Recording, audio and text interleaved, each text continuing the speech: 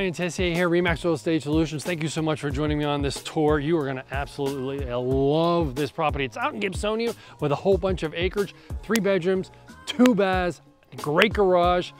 Oh, wait, I think the seller's here right now. Let's talk to him.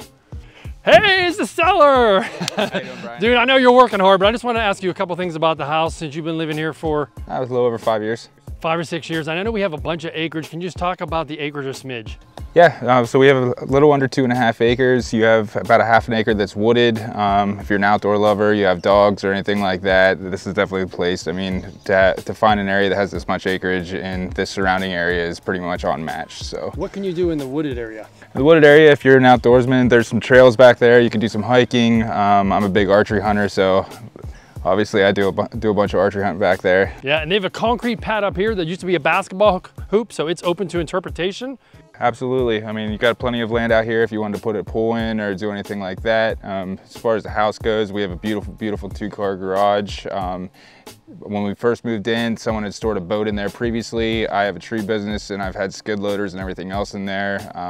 The garage doors could definitely be elevated to be able to put any type of car jacks in there to do any type of work on vehicles or anything like that. So I agree. So if someone had like an antique car they wanted to store in there and work on it for the next 20 years or something like that, we can get that done. Listen, I appreciate your time, my friend. Thank you very much. All right.